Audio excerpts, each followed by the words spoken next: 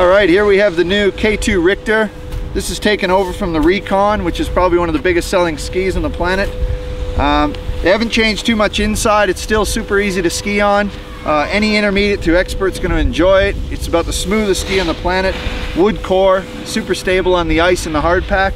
They've added a bit of rocker just up in the tip, not very much. All they've done is lifted it a little. Start of the turn is just that much easier now. And then through the rest of the ski is traditional camber, so you're going to get a lot of power through there. Almost anyone can get on this ski and really enjoy it. I think you're going to love it.